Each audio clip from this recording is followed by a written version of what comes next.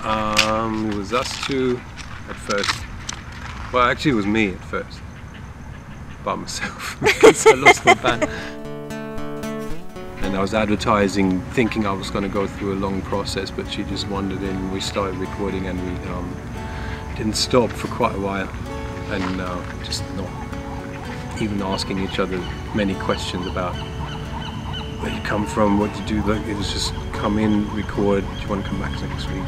Yeah, okay, let's record some more. That was it for quite a while.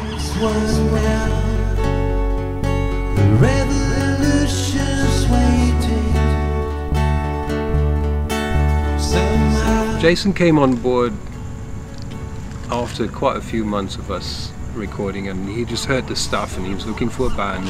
He's one of those people that needs to make music all the time. He's pedal crazy and he's got a way of making one guitar sound like three at a time. Yeah, we needed a drummer for our recordings. We were going into the studio. We had done a bunch of stuff in Pro Tools in our garage studio, and which actually sounded really cool. We were like, yeah, you know, we kind of need a live drummer.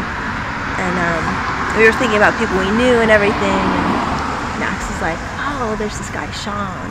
And he came in and recorded some tracks with us. And I was just like, I was pretty much blown away.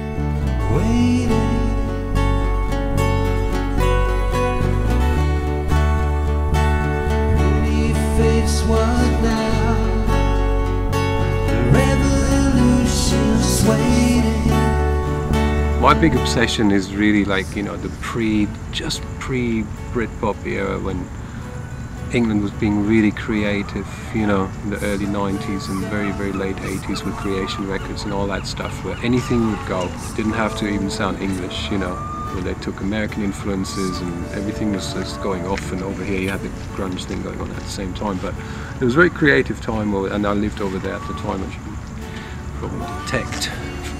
And I just think there was so much depth, you know. There was dance music crossing into indie rock, and there was all that outrageous kind of feedback stuff and rock and roll stuff being done, but without that attitude, you know, that had to be there for 70s rock and roll. It was like that was gone, punk wiped it out, and now you got an open playing field, and you've got rock music with an attitude, but without like, hey, I'm gonna ride a Harley Davidson and have a lot of chicks, and you know what I mean.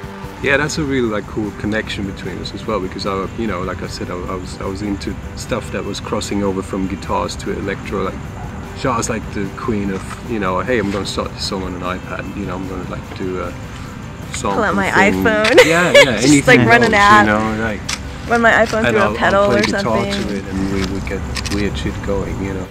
I think the original shoegaze stuff was very song-based. It was very based like on 60s sensibilities in terms of the songwriting. It was always very pop, you know, what Riot did and people like that.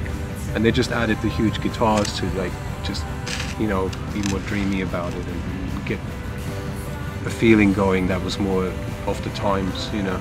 I think all the art and everything that is around the band is really important, and I think we've been really lucky with what we've accumulated for this first single, and I'm really, really happy about how, you know, all that stuff came out, because it all ties together and it all evokes a certain mood that is very close to what we were trying to do with the song, I think, you know what I mean? Like the mood of the song, the mood of the video and the artwork kind of have a coherent feel, and I think sometimes people forget that that makes things a lot more powerful.